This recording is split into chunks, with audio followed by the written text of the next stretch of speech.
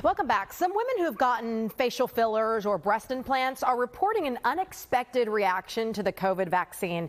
It's alarming at first, but a plastic surgeon tells us it's harmless.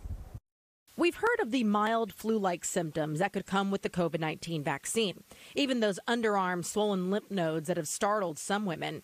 But now, plastic surgeons like Joshua Lampert say some women are reporting a new reaction. Patients getting swollen and even red breasts that have had breast implants, some even placed many years prior after vaccination. At first, it can be a bit scary because it mimics an infection. This is what one patient experienced after receiving the Pfizer vaccine, redness accompanied by pain and swelling. This photo from a publication in The Breast, a medical journal for clinicians, shows the patient 5 days after some conservative therapy like an anti-inflammatory. The 52-year-old woman had undergone a cosmetic breast augmentation procedure 17 months prior. German researchers reported 4 noteworthy cases. Here in Miami, Dr. Lampert says a 35-year-old client noticed changes after she contracted the COVID infection itself. About 10 days after her breast implant surgery, she was doing great.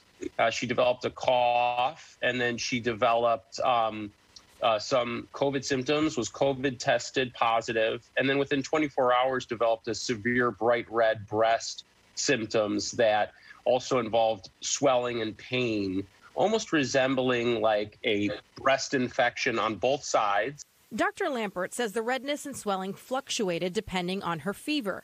Now, initially, when I saw this for the first time, it was alarming. But then after searching the literature and finding reports of patients after vaccines presenting like this, it makes a little more sense that someone would mount some type of immune response to something that's like a foreign body, like a breast implant. Or dermal filler.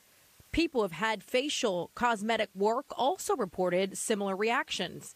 Doctors say any foreign material may cause a reaction when our immune system is triggered, but that it's not to be concerned about. So what does it mean instead? You know, it is something to think about, and also, you know, trying to look at the patient individually and see when's the right time, when's the last time they had a vaccine, when have they had a booster, when are we planning the surgery. Bottom line, Dr. Lampert says if this happens to you, talk to your doctor, but just relax and monitor it. It should subside in a matter of days.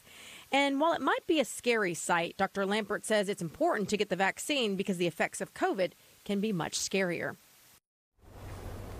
And Dr. Lampert says the woman who saw symptoms after getting exposed to COVID was treated with acetaminophen and doing well with no other surgeries needed. So the big takeaway here, talk to your doctor so you can plan your shots, your boosters around any procedures. And if it does happen, don't panic, but talk to your doctor.